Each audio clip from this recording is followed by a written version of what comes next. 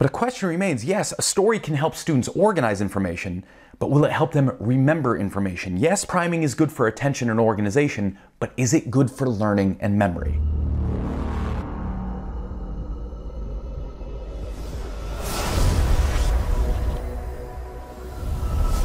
Hello everybody, and welcome to this week's From Theory to Practice, where I take a look at the research so you don't have to. Now, the article I've selected this week is called The Effects of Introduction Type on Comprehension and Memory by Mensink and colleagues. Now, to understand this paper, we have to wrap our heads around the idea of priming.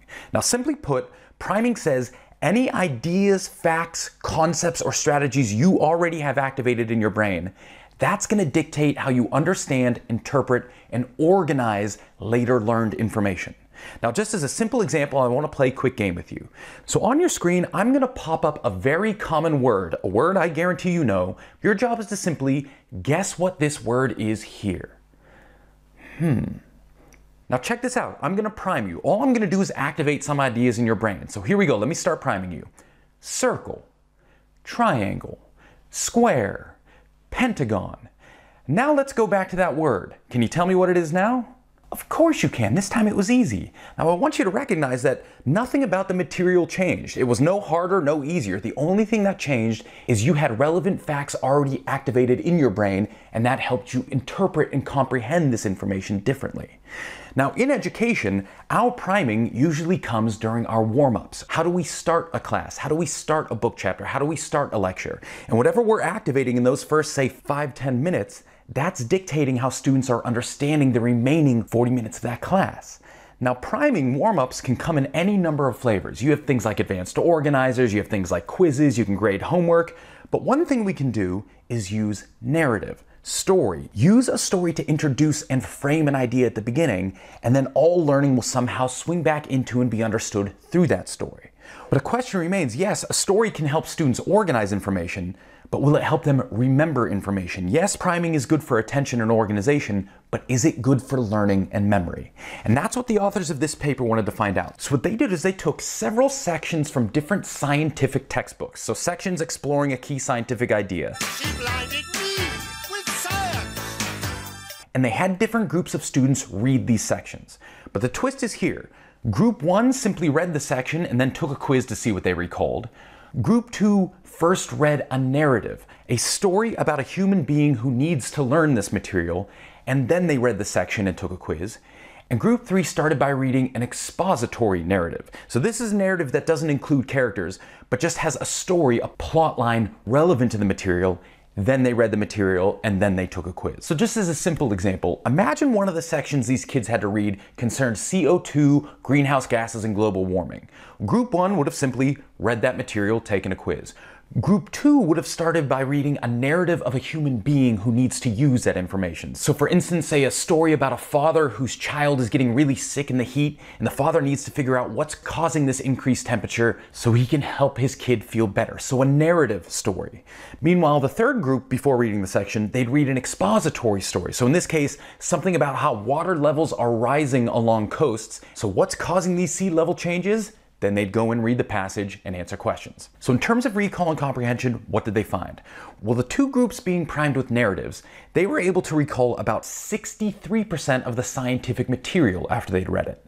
Meanwhile, the control group, they were only able to recall about 40% of the material. So it looks like narrative not only helped people engage with their reading, but it helped them remember the material better. But we've got one other issue. Will this memory sustain? Yeah, sure, right after you read something you may or may not remember it, but what happens 7 days later? So in the second study of this paper, these researchers did the exact same experiment, except that final recall test didn't happen after they read, it happened 7 days after they read. They wanted to see if all learning would sustain. And what did they find? They found that 1 week after reading, people who read the stories were able to recall about 34% of the scientific material. Meanwhile, the people in the control group, their memory for the scientific material dropped to 20%. So it looks like using stories or narrative as an advanced organizer can boost learning, and that learning doesn't drop any more significantly than standard learning. So let's bring this back to us. What does this mean for us as teachers? Well, I can think of 3 things. First, how we start is all important. Those first 10 minutes of class will dictate how the remaining 40 minutes of class happens. What facts, strategies, skills are we bringing online to ensure kids have the best chance to make sense of and remember the information we're going to give them afterwards? And in this instance, we see that story is a great advanced organizer. And one of the great ones is what we call the cliffhanger story.